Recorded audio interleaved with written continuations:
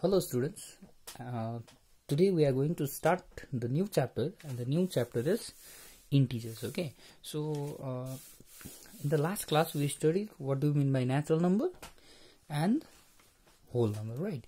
So natural number was 1, 2, 3, 4, 5 and so on, right?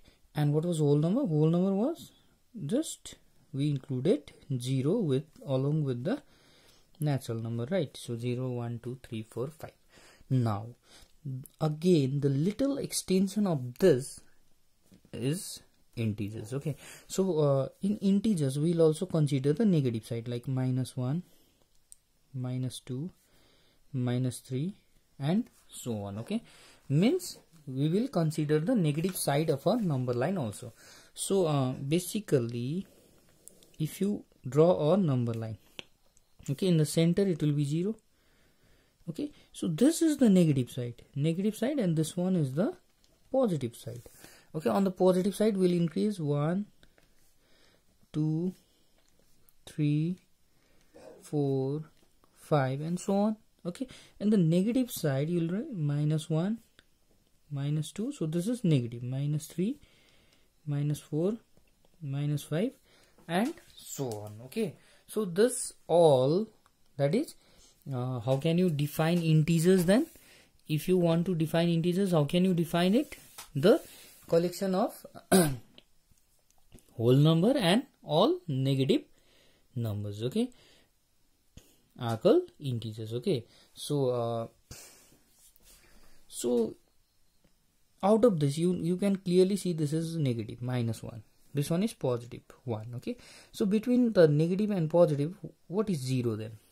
Is it negative or is it positive? Okay, so 0 is such number which is neither negative nor positive. So it is not negative also, it is not positive also. Okay, so 0 will separate between the negative side and the positive side. Okay, so the positive side will be on the right hand side and on the left hand side we'll have negative numbers. Okay, so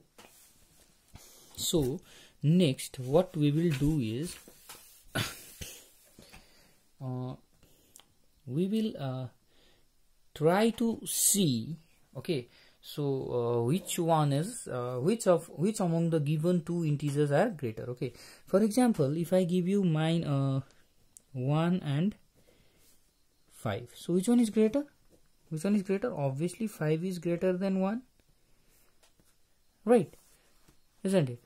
Now but if I give you -1 and -5, so which one is greater? Can you tell me which one is greater? So in this case -1 is greater than -5. Okay, so you have to see, okay, if there is a negative sign in front of a number, negative sign in front of a number, then the more is the number, the lesser is its value. Means -100 is much less than -1. Okay, so this is the only difference. For example, if I give you 1 and 100, so which one is greater? Obviously 100 is greater, right? This one is greater, this one is smaller. But if I put -1 and -100, then this will be greater, this will be smaller. Okay, so after minus sign, if the number is bigger, its value is lesser. Okay, because we have minus sign, understood? And between -1 and 1, which one is greater? So this one is greater, obviously. Okay, 1 is greater, the positive is always greater.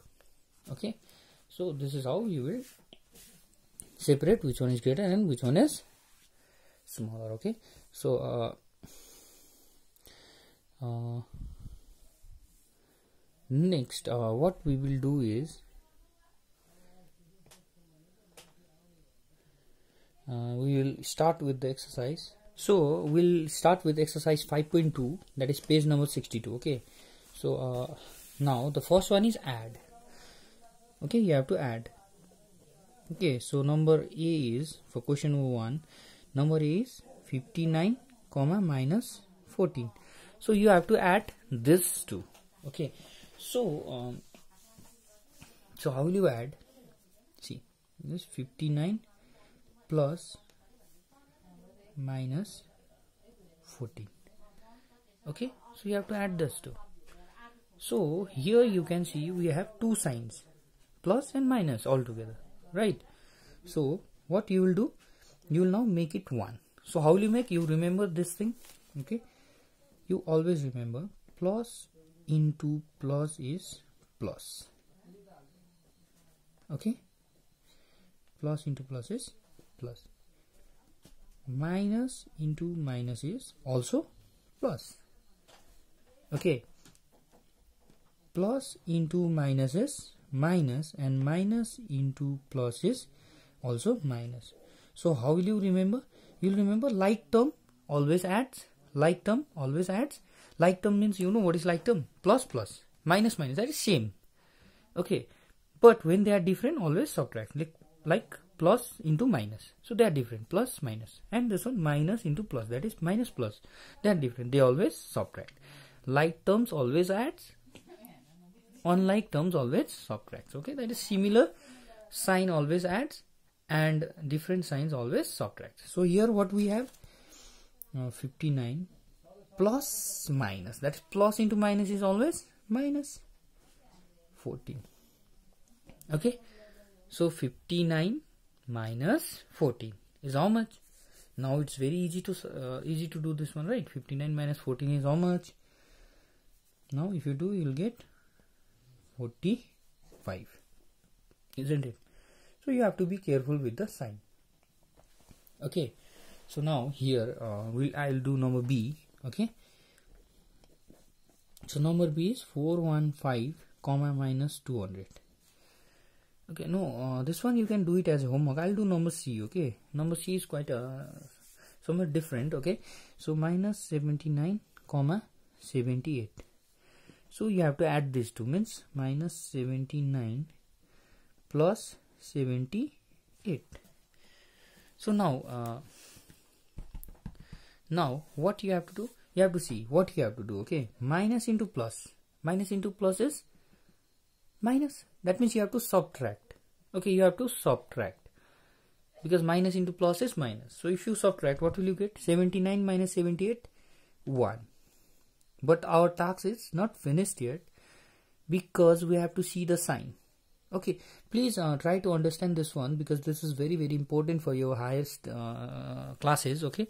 So you remember one thing. First, what I did, I first checked the signs in front of two terms. In front of 79 we had minus, in front of 78 we had plus, okay? So we don't know what to do, so we will multiply sign. Minus into plus, minus means we have to subtract. Now we know we have to subtract, though it is given in the question as add, right? Add only means in between these two we have to put plus sign, but that doesn't mean you have to add these two. You have to see the signs. Minus into plus, minus means we have to subtract. So 79 minus 78 is 1. Now what else is remaining? You have to see which sign to put here, whether you will write minus or plus, okay? For that you have to see the greater number. So which one is greater between these two? 79 and 78. Which one is greater? Obviously 79. And in front of 79 what we have? The sign minus, right? So here we have to write minus, means we have to put the sign of a greater term. Did you get my point? Okay, so for I want you to make clear about this, so we'll do one more, that is question number D. So minus 142 comma 207 comma minus 70. So we have to add these three, okay? This is the question. I just copied the question only, nothing else, okay? So this was question number D, okay? So what we have to do, minus 142, okay? So in place of comma we have to put plus, because it is add, right?